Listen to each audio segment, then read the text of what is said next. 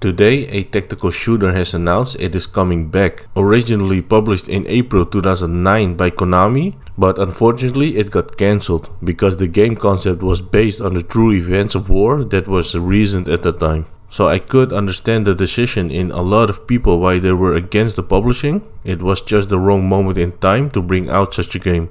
But of course it is never out of memory, that's why they are bringing it back. The real true story of what happened during the war in Fallujah. Now being taken over by Highwire games that consist of former Halo and Destiny developers, you can expect some amazing changes. With the game that was first described as a survival horror, not from the undead and unnatural things that you're used to, but more of the feeling of fear and being surrounded kind of type. And I think they will focus on that part the most to create a unique experience in the gameplay. 6 Days in Fallujah is expected to release on the PC and consoles in late 2021.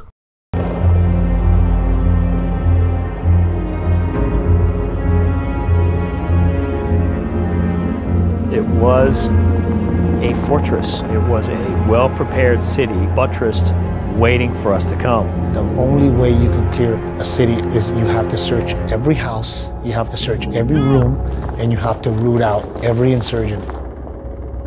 We sustained hundreds and hundreds of casualties. A third of my battalion was killed or wounded. It was the bunkers they would build inside houses. And you would go in the house, it'd be all quiet. And then they would open up on you or shoot you through a hole in the wall.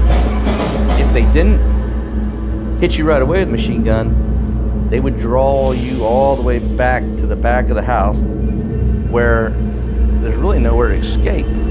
There's such a fear, so you're standing in front of the door. You kick down that door and there's a sense of relief.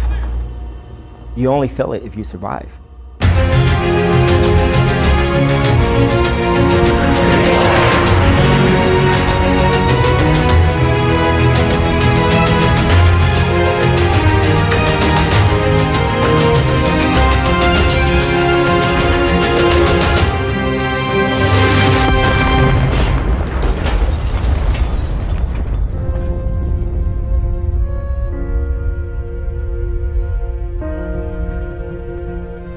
We can tell you our stories. We can show you our scars. But some moments must be experienced.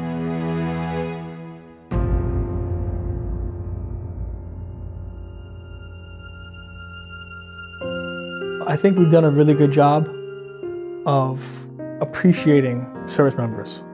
I think we've done a very poor job of telling the actual story of what happened.